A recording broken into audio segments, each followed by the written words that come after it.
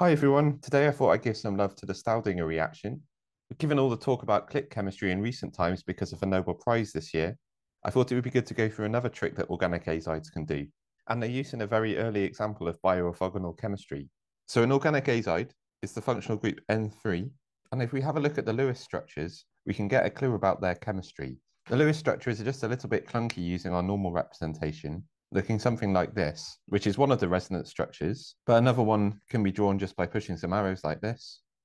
We have an overall neutral functional group, which is linear around the central nitrogen, but we can use these two extreme resonance structures to predict some reactivity. For example, if I were going to treat this with a general electrophile, E+, I'd expect either the most internal nitrogen to react with it as a nucleophile, or the terminal position, which can be seen on either of the two resonance structures. But also predicted by the resonance structure is the behavior with a nucleophile, in that we'd predict the two N nitrogens to also be reactive with nucleophiles. So with a general nucleophile minus, I can attack on the left structure like this, on the terminal nitrogen, or on the internal nitrogen like this, on the other structure. So we can react both the terminal nitrogen and the most internal nitrogen with both electrophiles and nucleophiles. The terminal end is much more sterically accessible, so perhaps that can have a big influence on the selectivity. Now for the Staudinger reaction, I'm just going to pick one of the resonance structures, the one which will more clearly map onto the reactivity that's observed, and I'm going to react it with triphenylphosphine. It's of course a decent nucleophile with the phosphorus lone pairs, and because it's quite bulky, it will selectively react as a nucleophile on the end of these azides. This is probably a reversible attack to give me this charge separated intermediate.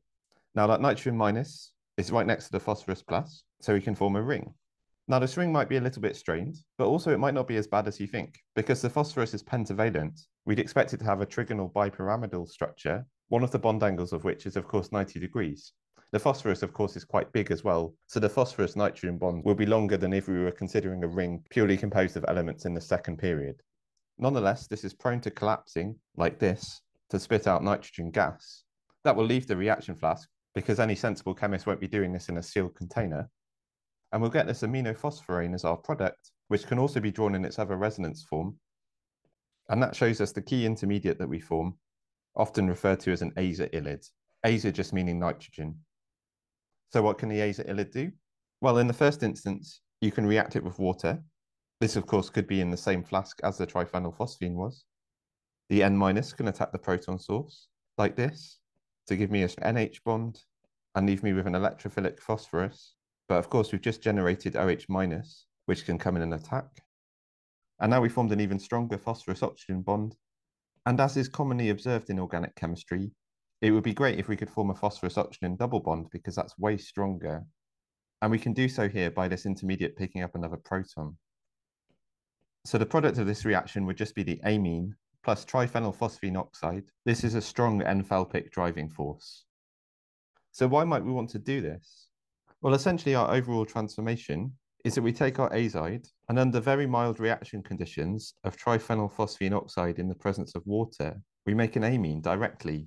And all we have to do is separate the triphenylphosphine oxide.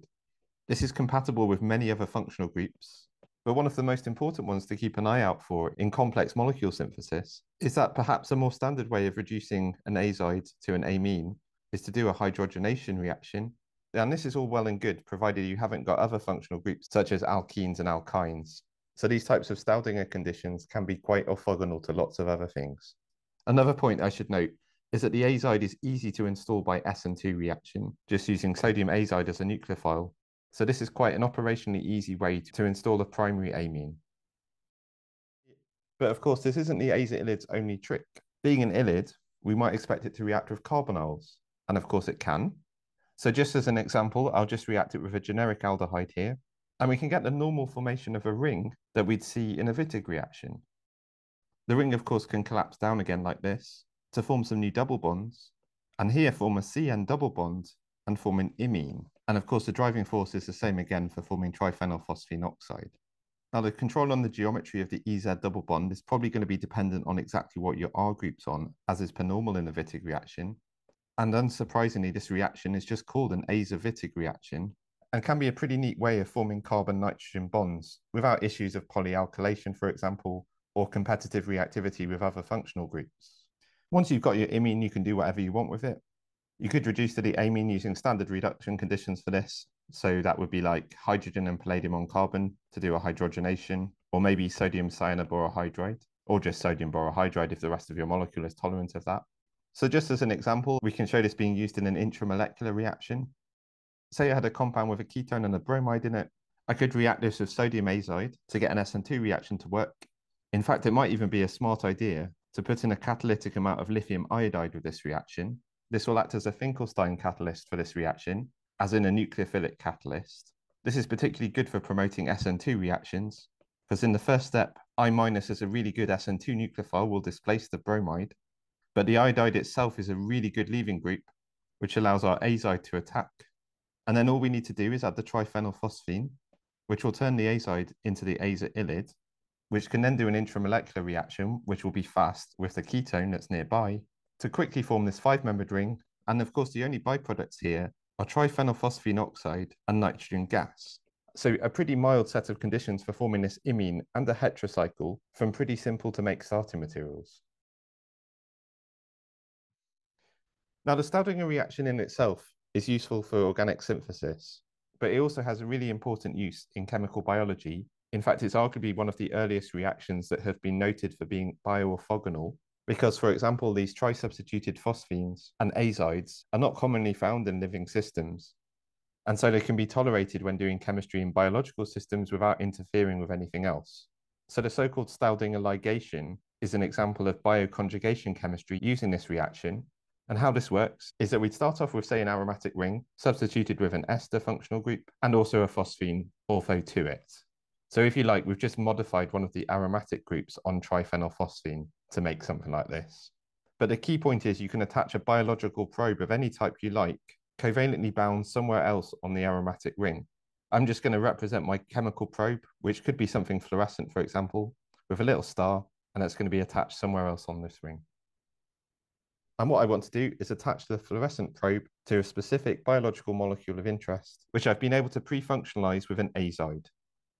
So we can have some sort of R group here, which is a very heavy abbreviation for a biomolecule. That could be a protein or something for which we've been able to modify one of the amino acid residues, either in initial synthesis or by late stage modification.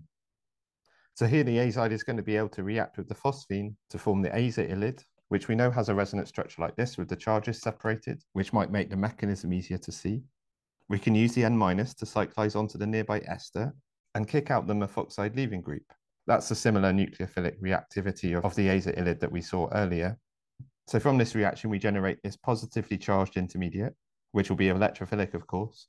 We'll also generate the methoxide anion. And if we're in a biological system, it's almost certain that that comes across some water and generates a hydroxide anion, which is an even better nucleophile, which can then react with our phosphine.